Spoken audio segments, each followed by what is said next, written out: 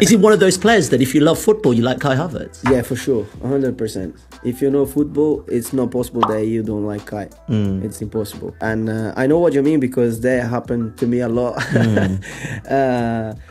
But when you play beside him, it's just different. You know, and you see straight away his qualities and what he can offer you.